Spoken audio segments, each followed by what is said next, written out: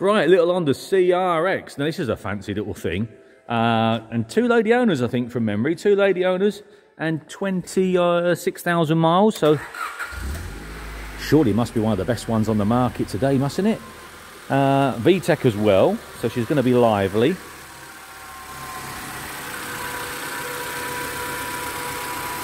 That's nice and genuine everywhere in there, isn't it?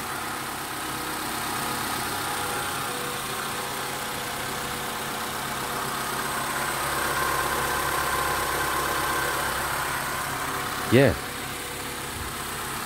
What a genuine little thing that is. I'll just stand back so you can see a bit better. What a lovely little thing.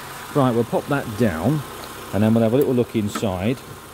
Now the hood mechanism is a little bit of an art form. I don't know if I can do it all with and video it at the same time. Rear window, guys, a bit like the Freelander. Look, the window there is on a separate thing, which is great, and that's nice. Now I've only... Oh yeah, here we go. This is a little bit futuristic, this, isn't it? Now I haven't done this before. It's the first time I've done it. I did take it down earlier.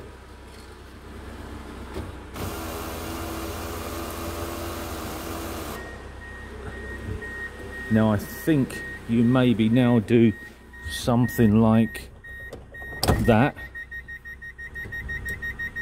I believe, and that does that, and that does that. Look at this, and that does that.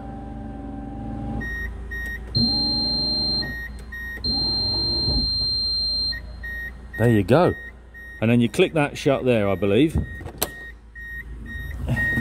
And you click that shut there, and hey presto, you've got yourself a tin top again. Now isn't that fancy? Yeah, believe it or not, we've had 1 or 2 of these in, but I've never got over involved with them in the past. I honestly thought it was like an MR2 type, and what else has it? Well, I can't think now. Fiat X19, that type of thing, where you take this bit out, clip it in the boot manually, and away you go. But oh no, not with Honda. They've made it all electric.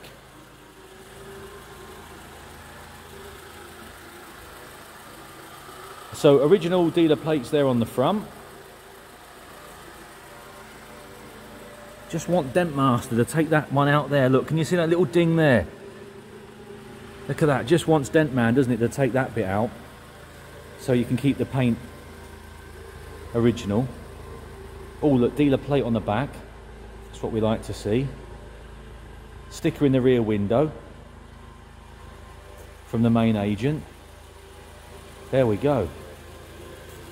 Now what a little beauty. Before I sign off, look, I've just got this paperwork out here.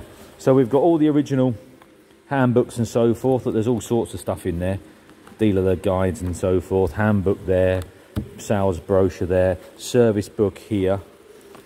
Always a bit tricky with one hand, but I did notice there was plenty of service stamps in there. There's one there, another one there, another one there, another one there, Honda there, another one there, Honda, another one there, another one here. There's a few stamps. There's more here. Look, another one, another one, another one, another one. So plenty of stamps kicking about.